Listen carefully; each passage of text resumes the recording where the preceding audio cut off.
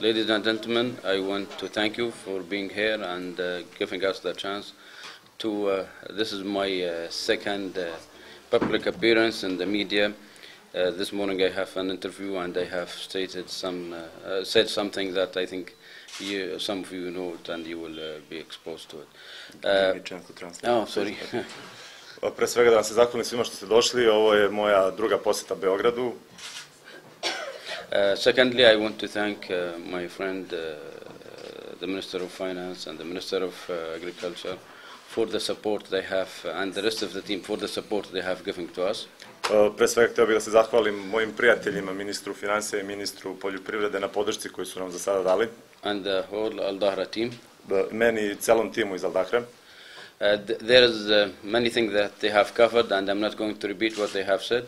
Mnogo toga su oni rekli, ja ne bih da ponavljam. But I want to say something that Dahra is keen to invest in Serbia. Ali želim da vam jasno stavim do znanja da smo vrlo spremni i radi da investiramo u Srbiju. And very normal that we hear people sometimes they doubt how big the investment is going to be. I normalno je ako postoje neke sumnje u vezi sa visinom tih investicija.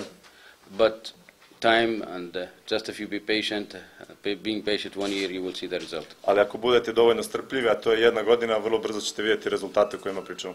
And I think this is the practical response to what the people thinking or doubting what's going to do. I to je možda najpraktičniji odgovor na sve sumnje koje ljudi u Srbiji eventualno imaju.